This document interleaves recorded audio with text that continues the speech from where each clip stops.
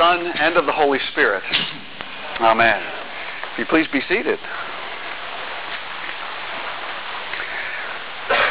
Technology is great when it works, isn't it?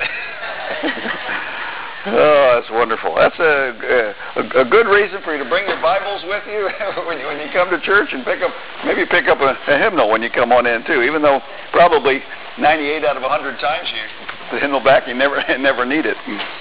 I came across a story as I was preparing for today that I thought had a bit of relevance. It's a true story. It comes from a number of years ago, 5, maybe 10 years ago. A fellow by the name of Tom Lind is a salesman from Montana. I'm not sure what he was selling, but his area of sales and everything was probably maybe a good bit of the western part of the United States, at any rate. This took place one November, not too long before Thanksgiving. He was driving his pickup truck with a big camper on the back end and heading south in Oregon along the coast when he decided, just on a spur of the moment type of thing, one of these decisions that we do, and decided to take a scenic route to his next destination. So he took this turnoff and quickly was heading up into the mountains, into the high elevations. It turns out he had turned on to a road that was actually part of a state park, and it was drizzling, raining, and as he got up into higher elevations, that rain turned into snow, and quickly turned into one of these freak blizzards that would develop occasionally. We don't know much about that living in Florida, but if you lived up north, maybe you've been in that. I grew up in New Jersey. We didn't have very many blizzards, but at any rate, soon he was in the middle of what they call a whiteout, and he just could not go. He had to stop. And so when the snow finally stopped, his truck was covered. And he says, "Wow, what do I do?" And so, we hear many times when something like that happens, you stay with your vehicle. And that's what he decided to do. That was, the thing that he thought would be good. Well, what he didn't realize was that the road he had turned onto was not only was it part of this state park, but it was one that after the first snowfall, it gets closed. And there wasn't going to be anybody coming up that road until the following March.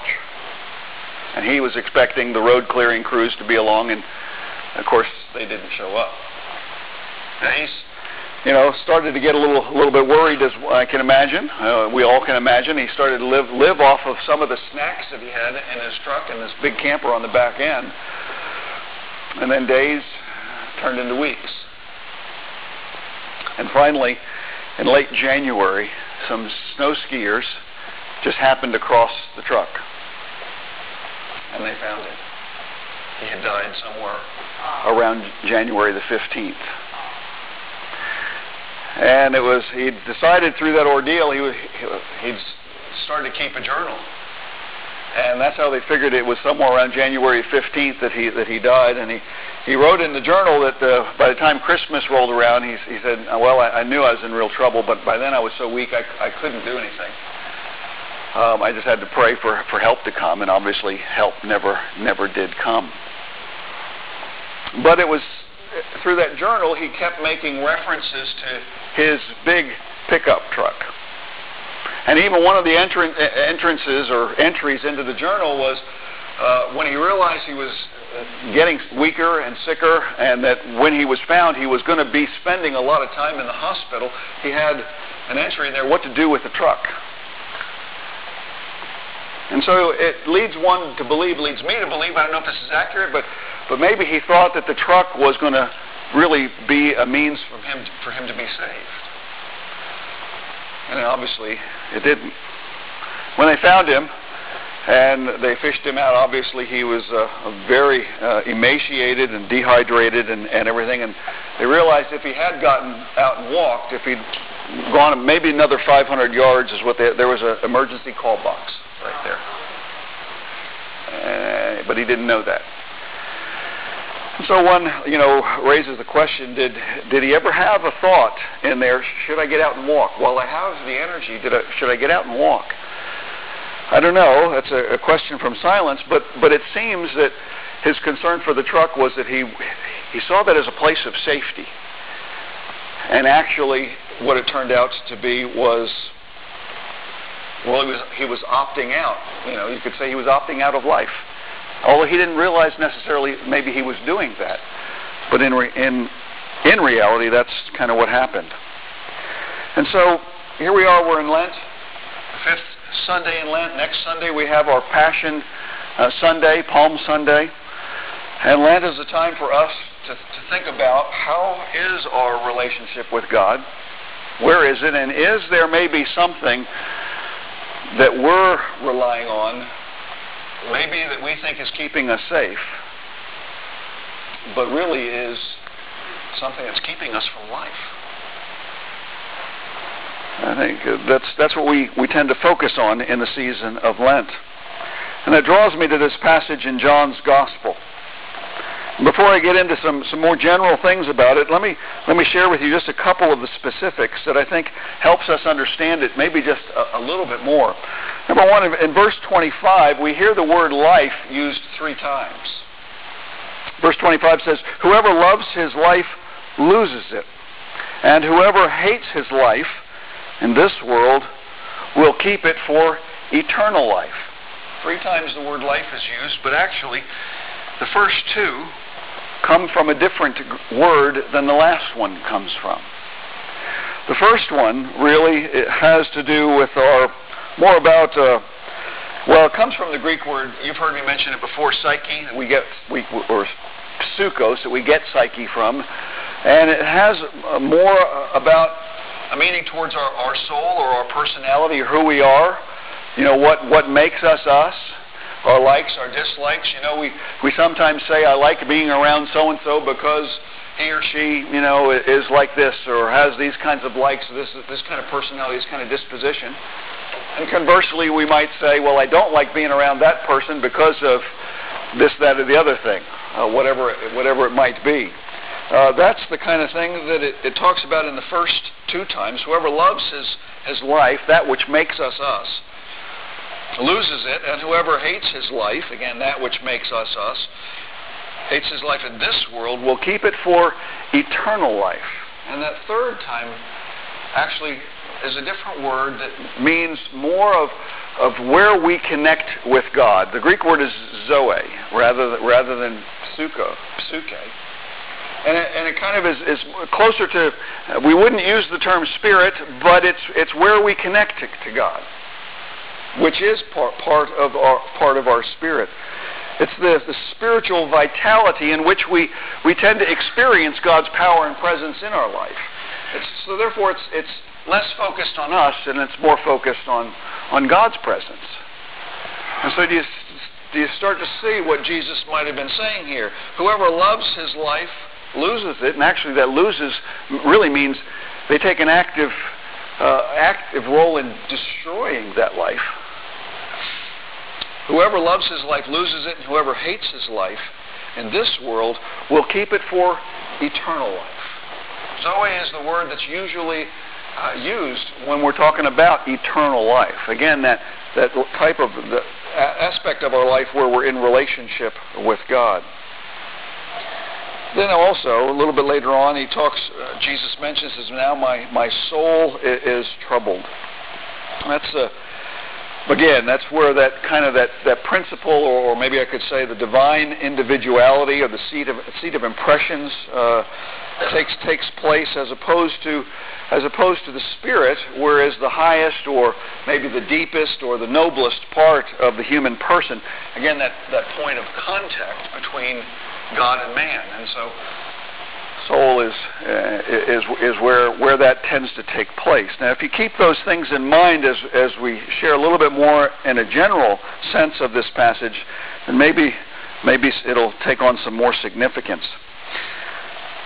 Where Jesus is in his life, when we get to this passage, is actually chronologically just after what we're going to celebrate next week, what we're going to observe next week, the triumphal entry.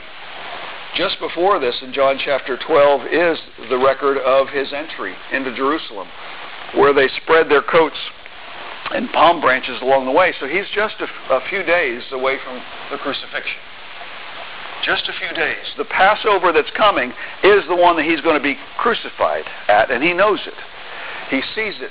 He's been forecasting it. He's been telling his disciples for a while, I'm going to Jerusalem, and they're going to kill me. They're going to crucify me. And on the third day, I'm going to rise again. And it's in that context that these Greeks come to Andrew and Philip, and they say, we want to see Jesus. Now, isn't it interesting that when Philip and Andrew come to Jesus, and they say, there's some Greeks here that want to see you, Jesus doesn't respond to that at all. Did you notice that? We don't know if he ever talked to him or saw him, but he immediately responded with this kind of strange response of his. The hour has come for the Son of Man to be glorified. He said before a few times, my hour has not yet come, but now he's saying, my hour has come for the Son of Man to be glorified. Truly, truly, I say to you, unless a grain of wheat falls into the earth and dies, it remains alone. But if it dies, it bears much fruit. Now, we know that he's talking about himself, but also, immediately after that, he starts to talk about us. Whoever loves his life loses it, and whoever hates his life in this world will keep it for eternal life. What Jesus is pointing to when the Greeks say we want to see Jesus, he immediately say, what does it mean? In a sense, we could say, what does it mean to see Jesus? And he points to the cross. You want to see me? You have to look to the cross. You have to look to my death to understand me, to see me, to see the eternal purposes of God that I have come to live out, to bring to you, and to show you, and to encourage you in your walk with God as well. You want to see me? Look to the cross. He's not talking about any kind of self-help or self-improvement type of thing, but really his own death. And like I say, based on the couple verses afterwards, our own death. Our death. Not just physical death, but our dying to self. Let me share with you a quote from A.W. Tozer. I think he grasped it pretty well. He says, the cross is the symbol of death. It stands for the abrupt, violent end of the human being. The man in Roman times who took up his cross and started down the road had already said goodbye to his friends. He was not coming back. He was not going out to have his life redirected. He was going out to have it ended. And the cross made no compromise, modified nothing, spared nothing. It slew all of the man completely and for good. It did not try to keep on good terms with its victim. It struck swift and hard, and when it had finished its work, the man was no more. That evangelism which draws friendly parallels between the ways of God and the ways of man is false to the Bible and cruel to the soul of the hearers. The faith of Christ does not parallel the world, it intersects it. In coming to Christ, we do not bring our life up on a higher plane, we leave it at a cross. The grain of wheat must fall into the ground and die. That is the beginning of the gospel. And that's what Jesus was really saying to those Greeks, to the disciples, to us here today. The beginning of the gospel, the beginning of entering into the gospel, is dying to self and living to Christ. And so, is there maybe something in our life, like Tom Lind, the fellow that trusted in his truck, is there something in our life that we're relying on that we think is bringing safety to us that maybe really is bringing us to a level of death, a separation from God? You know, when Jesus said to the request of Philip and Andrew, you know, what does it mean to see Jesus? Maybe do this. Picture in your hand, in your mind's eye, that you've got a grain of wheat in your hand. And then entertain the question for just a moment, do you see everything that's there? And there are some ways that we would say yes, we do, but in there much more profound ways we would say no. We don't see everything that's there. Not everything. In order to see everything that's there, what do you have to do? You have to take that and you have to put it in the ground. You have to bury it as if it's dead. You have to bury it. And then what happens? It starts to change. It starts to grow. It starts to sprout. It starts to first the blade and the stalk, and then the head, and then you get the wheat at the top of the head. And we might ask the question again: Is that when we see it? Is that all of it? And again, we could say, well, in a way, yes, but even more profoundly, no. That whole process has to start all over again, and it's not until we don't see just one individual wheat plant, but a whole field of wheat, that then we can say, yes. Now I see, when I look at this grain, now I see what's there. And that's what Jesus was saying, not only for himself, but for us as well. Not only was he one of those individual grains of wheat, but so are we. Whoever loves his life loses it. Whoever hates his life in this world will keep it for eternal life. If anyone serves me, he must follow me. And where I am, there will my servants be also. And if anyone serves me, the Father will honor him. Again, think back to that quote from Tozer. Going to the cross didn't leave anything of Jesus not crucified. When we go to the cross, when we come to Christ, when we come to God, there's nothing of our life, our psyche, that doesn't get crucified in order that we might enter into Zoe, eternal life. And if there is something that we hold back because of we think it's safe, it's providing safety to us, then it may become our coffin, like that truck was for Tom Lind. And so Lent is a time when we think about that. It reminds me of that wonderfully and famous quote by Jim Elliot, missionary to the Auca Indians back in, what was it, the 50s, I think? He is no fool who gives what he cannot keep in order to gain what he cannot lose. He is no fool who gives what he cannot keep in order to gain what he cannot lose. And that's where Jesus is, and that's where he says, in a sense, we all are. And just as Jesus' soul was troubled, when we hear that kind of thing, isn't our soul troubled? Here's where grace really comes in. God the Father made it really, really clear to Jesus, this is what I want you to do. This is what I've called you to. This is who you are. This is your mission. This is what you're going to be. And he accepted that and he lived into it. God, the Father, will do the same sort of thing for us. This is who you are. This is your mission. This is your purpose. This is the things I wanted you to do. Kind of day in and day out type of basis. And it's not always going to be a lightning bolt revelation. It's going to be some of the disciplines of the church that we've touched on in recent weeks. Just doing the things that God says us to do. And that is a dying to self.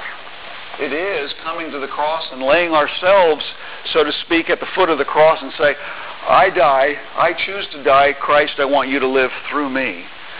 And he reveals more and more and more of that. So somebody once said it like this: living in self-renunciation embraces the law of self-preservation, but living in self-preservation embraces the law of self-destruction. If you work to save your life, you'll lose it. But if you lose your life, Jesus says, for my sake in the Gospels, you will gain your life. Whoever loves his life loses it, and whoever hates his life in this world will keep it for eternal life. You know, what a caterpillar might call death and the risk of the unknown, knowing what we know, we call it a butterfly. We don't call it the unknown. We don't call it risk. The caterpillar might do that, but we don't. And God knows what we now know in our life, what we might call risk, what we might call the unknown. God says, no, that's the path to life. So are you, let me ask you this before we've got 2 weeks of Lent left, and the last week is home in a Holy Week. I want to ask you, for these last 2 weeks, I want to ask you, spend some real significant time in prayer and Bible reading. And ask God, is there anything in my life that I'm holding on to so tight that I see as maybe a safety net for me, or whatever it might be, that I have trouble letting go and giving to you? Is there anything in my life, whatever it may be?